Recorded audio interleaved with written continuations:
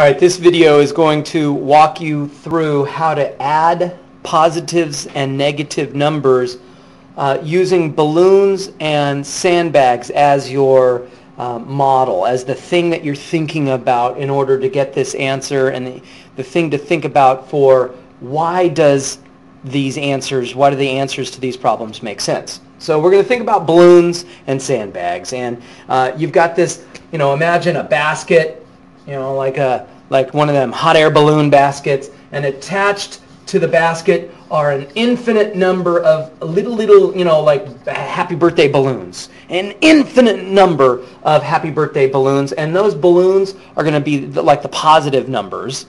And then also attached to that basket are an infinite number of sandbags. And those sandbags are weighing us down. We're going to think of those numbers as negative numbers. And right now, every problem begins with this basket hovering at 0 because the positive numbers and the negative numbers are kind of like balancing out each other. And so the basket is hovering in the clouds. And whenever the basket is hovering in the clouds, I want you to think of the number 0. All right? So we're going to do this top problem way up here. And the basket, so we're going to pretend this is the basket. And right now it's hovering at 0. And positive 2 means we're going to attach to this balloon, to this basket, which already has an infinite number of positives, infinite number of balloons, and an infinite number of sandbags attached to it. So we're going to add to that 2 more balloons. So I want you to think of these as balloons because they're positives. Well, what do the balloons do? The balloons are going to raise us up. So we're going to raise up 2 units. So we're going to go up 2. So now we're here.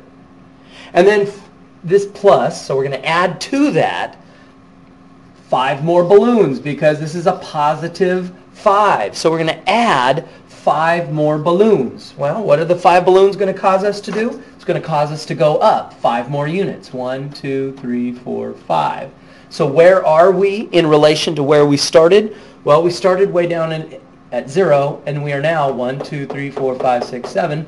So the answer, not surprisingly, is positive 7. All right. Now we're going to start back over at 0. So we're hovering in the clouds. Our basket is hovering in the clouds. We've got negative 2 plus negative 4. So we've got, remember, to our basket, we've got an infinite number of balloons attached to it, an infinite number of sandbags attached to it, causing the basket to hover at 0. Negative 2 are sandbags. And those sandbags, if we add 2 extra sandbags to this situation, it's going to cause us to go down 2 units.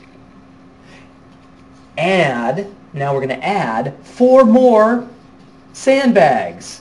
And those sandbags are going to cause us to go down 1, 2, 3, 4 more units.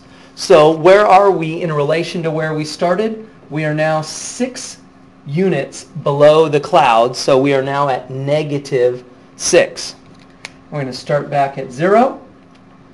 Let's do this third example. Negative 7 plus positive 3. Well, negative 7 means sandbags.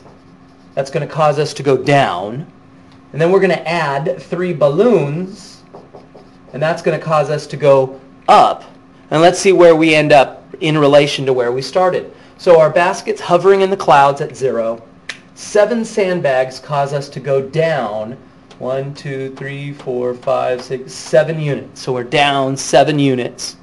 And then we're going to go add 3 more balloons, which is going to cause us to go up.